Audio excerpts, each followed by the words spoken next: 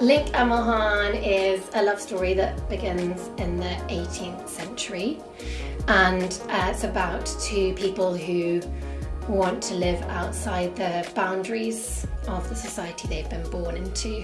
So they sort of go on an adventure. Plays always come out of a strange melee of things. I was in the British Library doing some reading and I came across the trial records of this true story about a couple in the 18th century, and I was amazed that it was a real narrative. It was so dramatic. But this particular story maybe feels like it speaks to the fact that different genders and different sexualities and different love stories have always existed, and they've slightly been written out of the dominant narrative, inevitably, because a lot of the time they were illegal.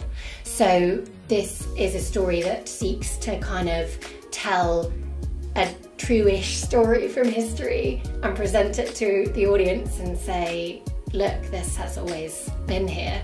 I think one thing that shocked me when I was doing my research was that in the kind of 16th, 17th century, the belief was that in order to conceive a baby, both the man and the woman needed to have an orgasm. And in the 18th century, with the Enlightenment, they disproved that, which is a bad century for women, I feel.